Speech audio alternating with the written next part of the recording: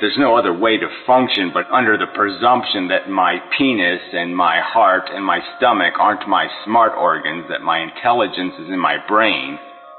I happen to like chicken. I like eating chicken, but I don't eat chicken. You get it? Because my brain knows better. So I don't go by what I like, because that would be stupid, because that's ignorant. My brain is educated and understands, and so it says, no, it's not right to eat the little animals. So don't eat the little animals.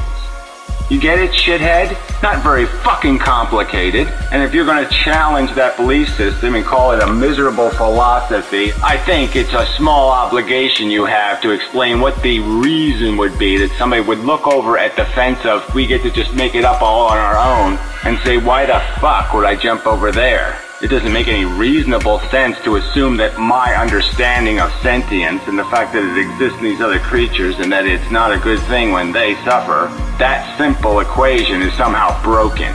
That E equals MC squared formula is broken. Well, if you're going to challenge the basic structural formula, then I think it'd be reasonable to point to you and say, what do you got, fucker?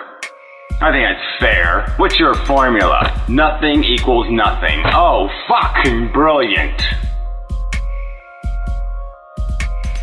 Inescapable, beyond a reasonable doubt proof that suffering is a negative component in the universe. And you're saying no to that contention, that there isn't any evidence, there isn't anything to demonstrate it, it's not fundamental to every single word in our vocabulary related to some negative capacity of something, directly tied to these suffering-style events of plague and horror and all the other nastiness that goes with that suffering. And yet you will insist that somehow that is a completely unfounded theory.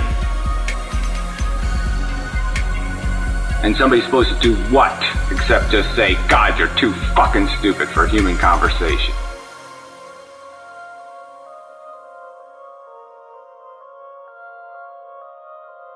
Show me how this is not the case aside from saying it is just your personal